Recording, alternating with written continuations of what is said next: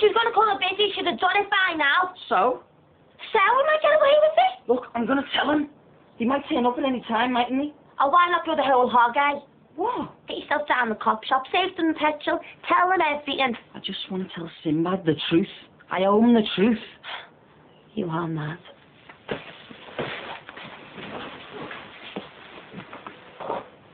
Oh. It's today, isn't it?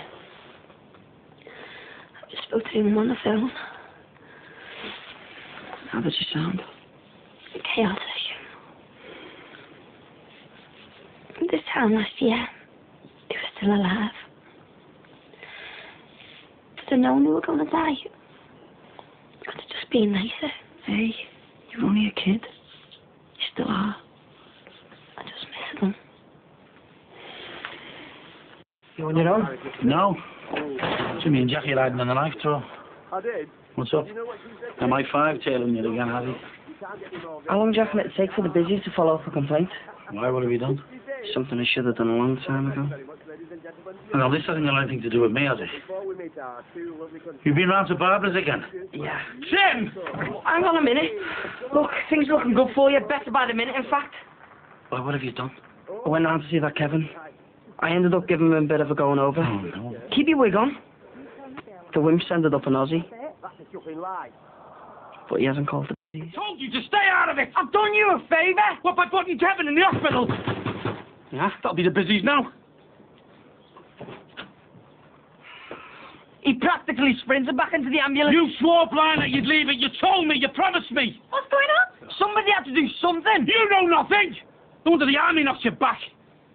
Oh. Sinbad, calm down. You're not deaf. You're sick. There's nothing going on between them ears. There's a gale blowing right through. Why hasn't he called the busies then, eh? Oh, he will. And it'll be me that gets arrested. I thought everything was okay. You're joking, aren't you? He's just put the final nail in me coffin. Tell her what you've done with you. If you let me get a word in, yeah? Look, me and Emily went round to see that Kevin. I've gathered that much. Oh, it gets better and better this, right? I thought I'd go round and try and persuade him to tell the truth. Yeah, by beating him up.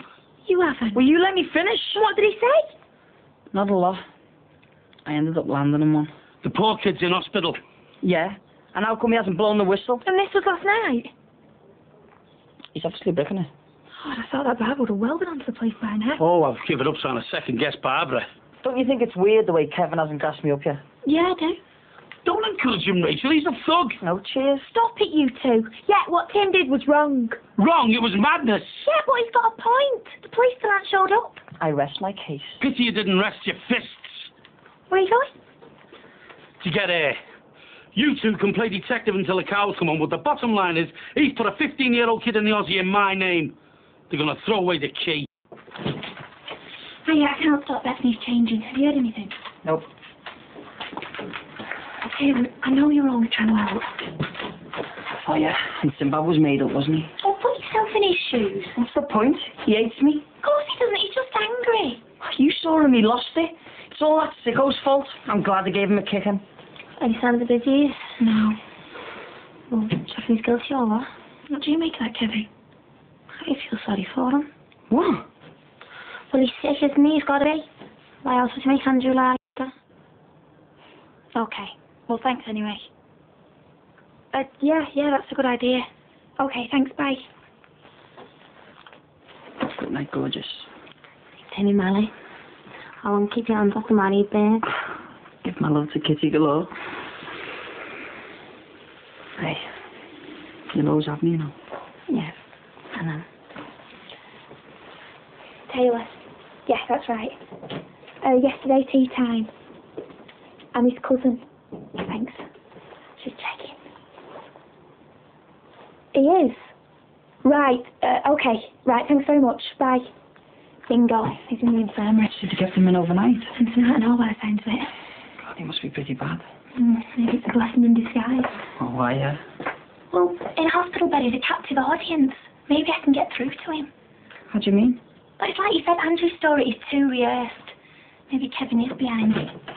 And if he is, it's not the kind of story you pluck from mid-air or pick up in the playground during break. Right.